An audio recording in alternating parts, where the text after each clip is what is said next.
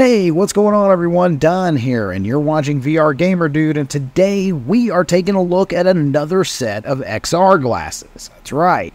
So, I can't thank Rokid enough for sending a set of the Rokid Max and their Rokid Station over to the studio for review. You know, I've been really interested in this XR tech lately, so I can't wait to see how these stack up. Let's go.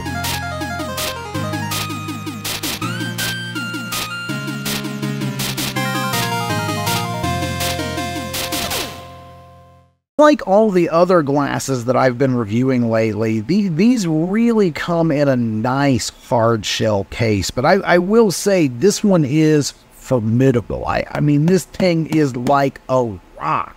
So when we go ahead and unzip it here and open it up, we're going to find that the glasses rest right here on top. We're going to go ahead and remove those because we're going to take a look at those in depth here in a minute anyway. Now, inside the case, it has this little removable compartment. I'm not going to lie, I kind of wish that was a flap. Having this as removable, it just, to me, it's something that's going to get forgotten. I mean, so, you know, if it was a flap, I might try to DIY that with, you know, some double-sided tape or hot glue. But why I wanted to remove that is I wanted to show you guys this. I really thought it was smart that Rokid included storage space for the station in the glasses case. So if you're just carrying the station and the glasses, you're golden, man. Now, what wasn't smart is it needs to be a little bit bigger, and I'll tell you why. Because you can't put all of your cords in there. So you've got two different cords. One for the phone, one for the station. The station does use a not proprietary by any means, but it does use a micro HDMI. So, you know, you can carry your station, you can carry your glasses comfortably, but when you put the cables in with it, it really feels like you're going to break the glasses. So, in the future, you know, Rokid, you might just consider going with a little bit of a larger case. So now that we got them out of the case, let's take a look at the glasses. So the glasses themselves, I got to start with the immersion shield because, well, it's on the glasses. I got to tell you, I really like this immersion shield. Out of all the glasses I've been testing lately, this one, it's nice. It has some bottom light blocking. I love that brushed, almost semi-metallic look that it has. So bravo on that, Rokid. Now, once we remove that, we do see these glasses, unlike the other ones that you've seen on the channel lately, don't take on that typical Ray-Ban Wayfarer. They actually went with a more rounded look, more sleek, you know, very much smaller compared to some of the other glasses that I've reviewed.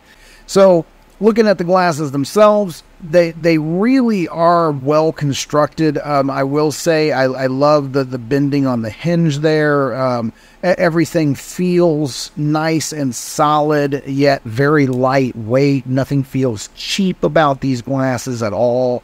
I like the semi-mirroring on the front. I love that brushed blue semi-metallic look once again. The nose pieces are removable. They do come with 3 different nose pieces. I'm not going to really go through all that in this, but you know, you just find the one that fits your face the best, and boom, there you go. Gets it lined up better for you.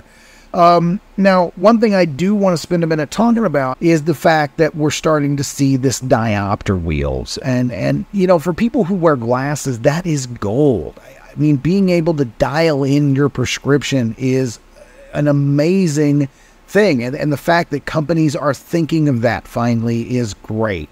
So AR, VR, XR, I always say any type of R, whatever, just start putting this into your tech. It really helps out people who wear glasses, and you know, no more needing lens adapters or trying to wear glasses over glasses. It's just, it sucks. So thank you, Rokid, for thinking of us and putting that in. So rounding out the glasses, nice big lenses here to the screen. Okay. So there's a lot of different things that we can connect to the Rokid Max glasses.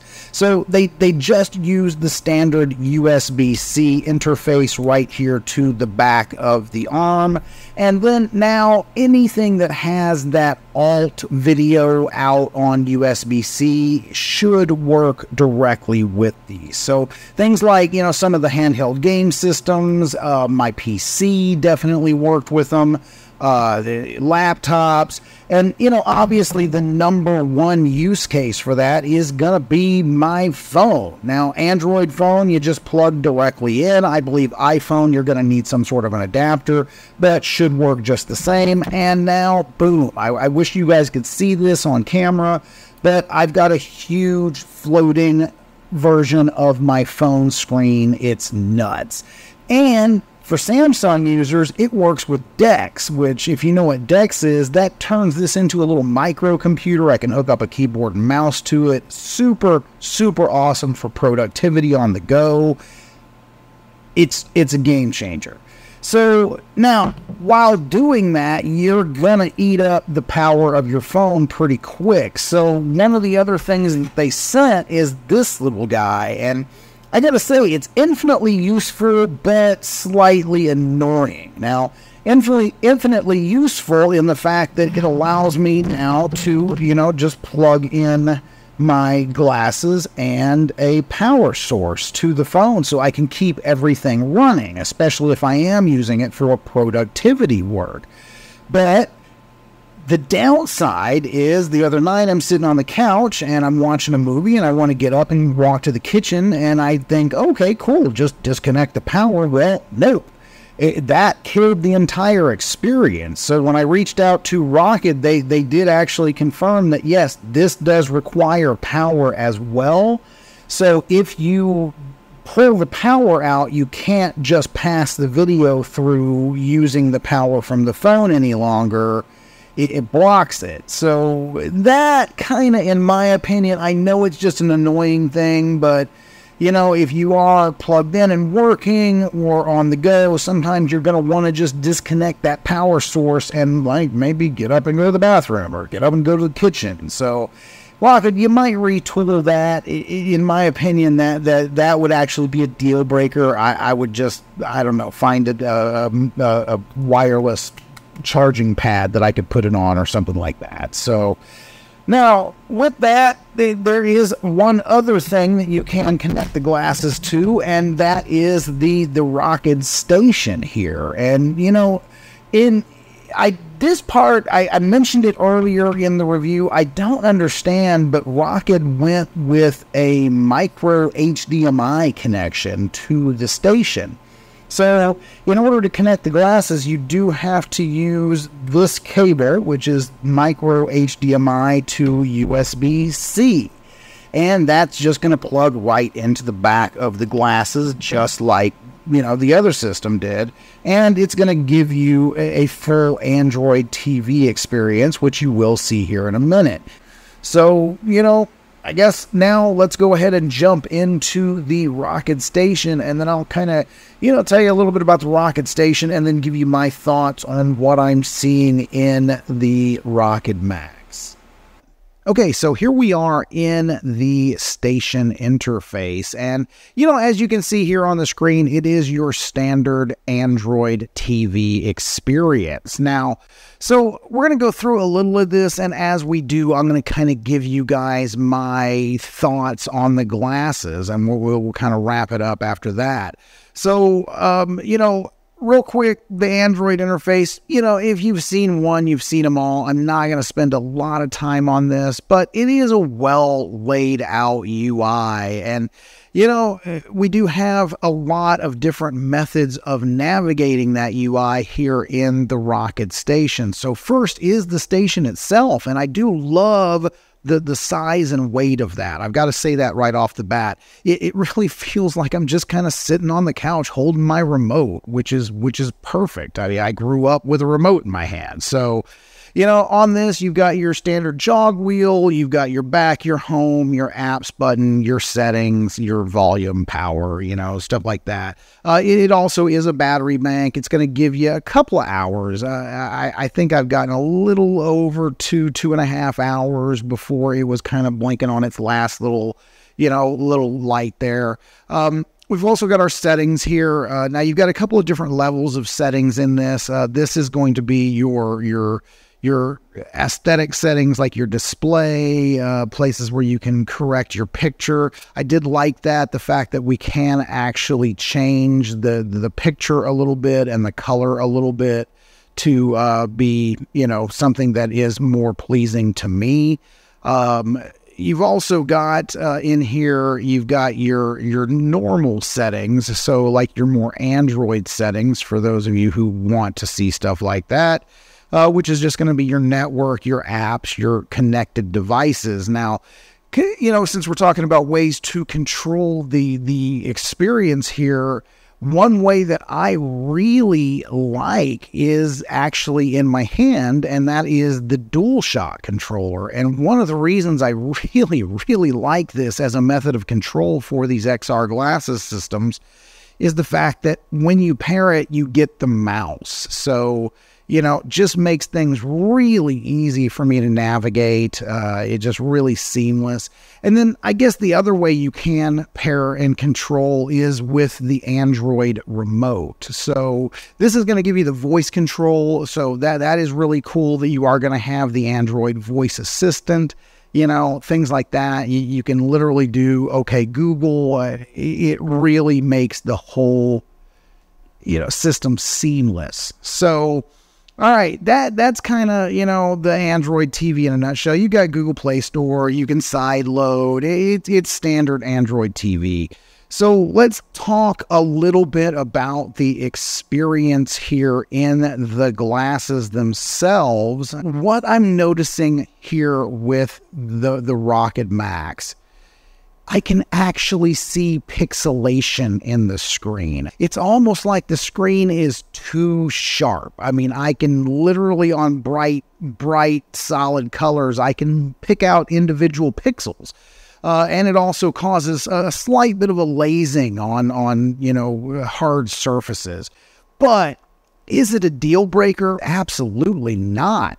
Because I gotta tell you guys, it still looks amazing. Colors are a little oversaturated, but not too much in these glasses. So, I mean, everything looks nice and rich, and that uber clarity really does pay off with depth. You can really kind of see a lot of depth in the image. As far as the screen being transmissive, it's bright enough to where even like looking here, I'm kind of looking at this light behind me, and, I can still make out the screen really nice. So, is it the best screen I've seen? No. Is it the worst screen I've seen? No. Is it passable? Absolutely. So, on to the last thing that the glasses are going to provide us, and that's the sound. The sound in these, pretty similar to most of the other glasses that I have tried. I will say this one, they do seem a little fuller, if that makes any sense. The bass is still kind of not there, but it's better in these glasses than what I have experienced in some of the other ones. 3D soundstage is decent. So time for some final thoughts here on the Rokid Max and the Station. So let's start with the glasses here.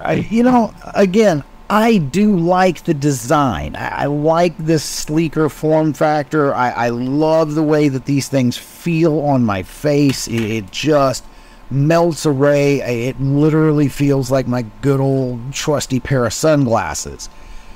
What I don't like is the picture quality, and let me tell you why. It's not that it looks bad. It does not look bad in any way, shape, or form. It looks good, actually. In fact, I just want to say it looks too good, because I can see individual pixels, and So couldn't dial it away with the diopters. It's just the screens need a little fine tuning. The colors are a little oversaturated. Not much, just a little in my personal preference.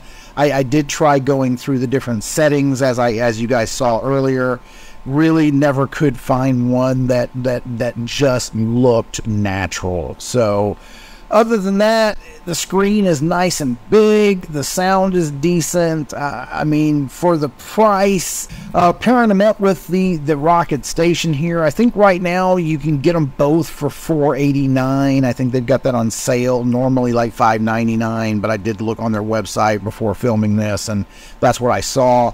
Again, I like the design of the Rokid Station here. It just feels like a good old comfortable remote in my hand. Where it fell a little flat for me is that it kind of gets a little sluggish. I don't know, going between menus, and sometimes it gets a little frustrating. I got to double click just to get somewhere, and then playing games on it.